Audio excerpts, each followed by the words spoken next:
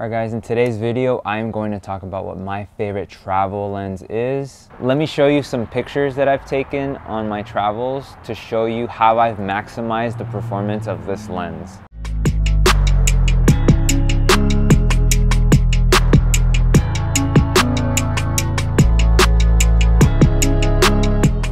Alright, this choice is made by me. This does not mean that you will like my choice. It also doesn't mean that there isn't a better lens out there in the market to choose from. It's just based on what I have in my camera bag.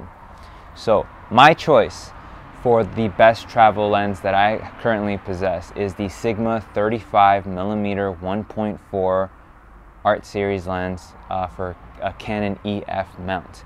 So EF stands for electrofocus, meaning that there is a built-in motor in this lens that gives you autofocusing capabilities.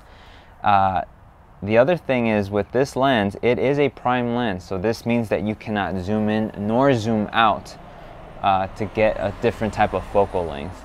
So this year I have traveled to Santa Monica Beach in Los Angeles, California. I've gone to Nashville, Tennessee, Denver, Colorado, Boston, Massachusetts, and I have other trips that I would like to conduct in the next year. And the thing is that in all the previous cities that I've been to, when I'm not at home and I'm not comfortable, the one lens that I always have on my camera is the Sigma 35mm. It gives me the best of both worlds. It's a little bit of a wider lens, but it's not too telephoto, it's not too zoomed in.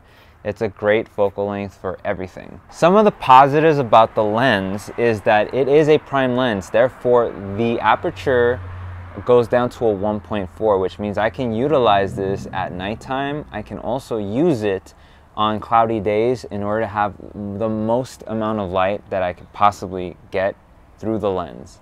This lens, historically, people view it as a portrait lens, also as a street photography lens. And that is mainly what I use it for. I get some great shots of myself and others to deliver some sharp, detailed photos with this. I also love landscapes and street shots, and the wideness of the lens is perfect to capture murals and other scenic shots.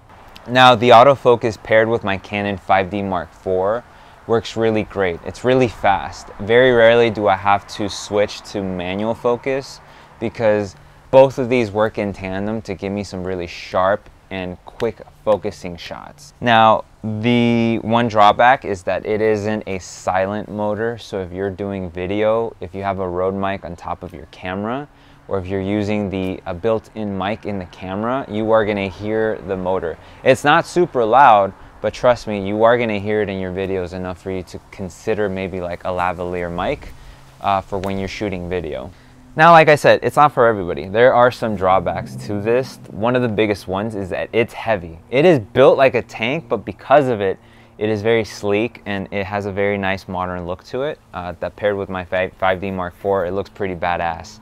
But the thing is that it is 1.4 pounds, I believe, like 1.5 pounds. So it is very heavy.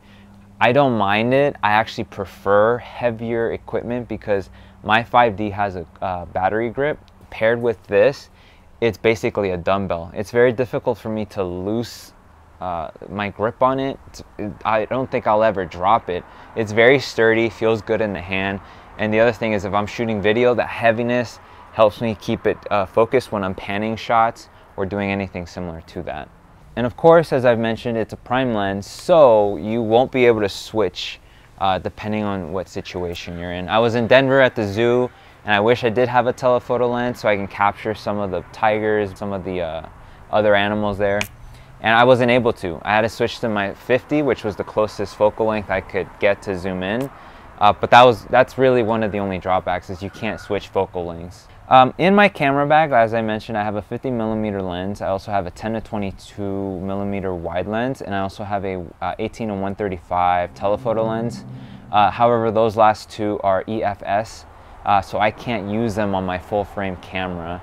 The thing with this one is that it is compatible with APS-C and full frame cameras, so everybody can actually use this lens no matter what camera you have. If I had the option to maybe replace this, I would look into maybe trying the 24 to 70 millimeter lens. I don't have it, unfortunately, not yet, but for right now, I definitely love this lens. I like the low aperture. I'd have to test that 24 to 70 to see if it works for me in low light situations, or if it even matters. When I was in my Boston trip, most of the times when I was in the city, it was at nighttime, so this thing came in clutch for me. So again, like I said, this is my review on which lens I prefer. It doesn't mean that you guys don't have one that's better. It doesn't mean that there isn't one out there that is better than this.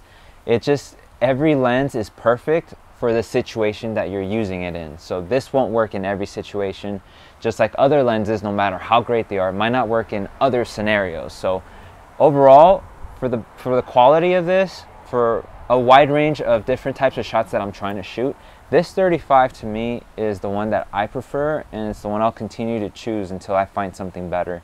So with that being said, that was my review. Hit the like button, comment what your favorite focal length is to travel with. Subscribe to this channel, and follow me on Instagram at Jerry Revolutions to see some of my future travels, some of the shots I've taken. And with that being said, thank you guys so much for watching. I appreciate it, and I'll catch y'all down the road.